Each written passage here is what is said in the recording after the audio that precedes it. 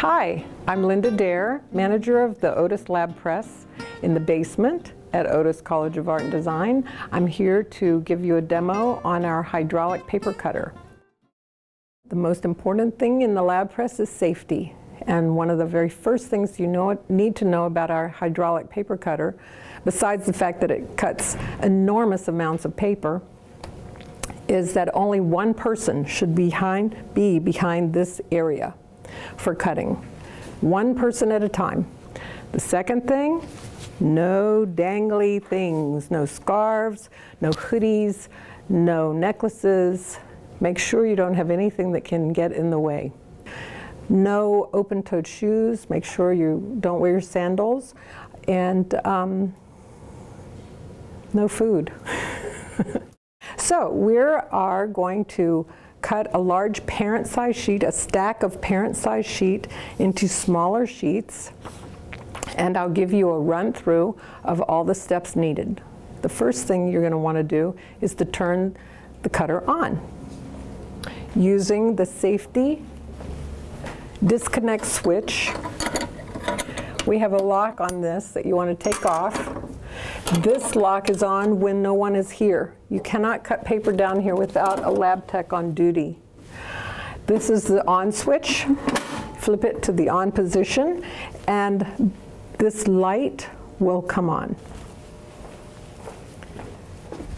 We'll load our paper onto the bed of the press, and one of the first things that you'll need to be reminded of is in handling paper, you want to hold it draping like that so it doesn't ding. Feed that into the paper cutter, and then you can, what I call knocking up.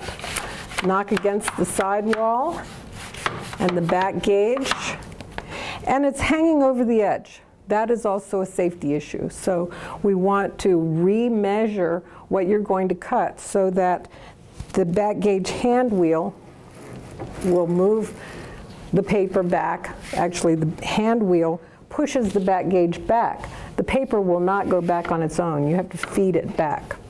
And I will do that until I come to my crop mark.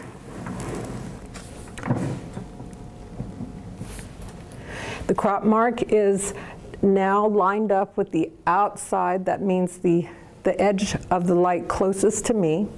In preparation for cutting the paper, we have a jogger, which you can butt up against the paper on either side. And that ensures that the paper is in here square. Square to the left-hand edge and the back gauge. I'm going to run through all the steps first because it's quite noisy. One of the first things I do is turn the start button. It's the green start button. Turn that on.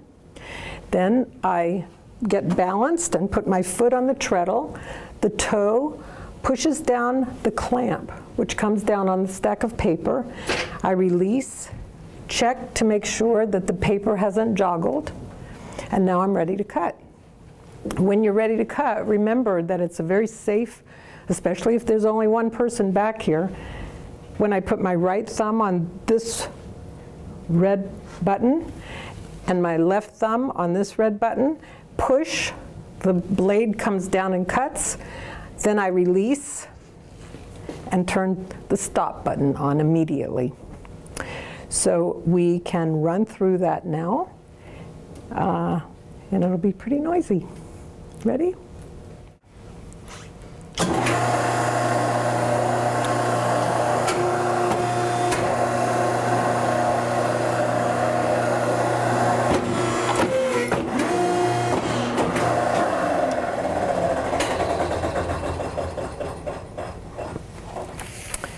Well, we can now use the hand gauge to pull it out, unlocking the hand gauge and bringing the paper forward. And that's our first cut.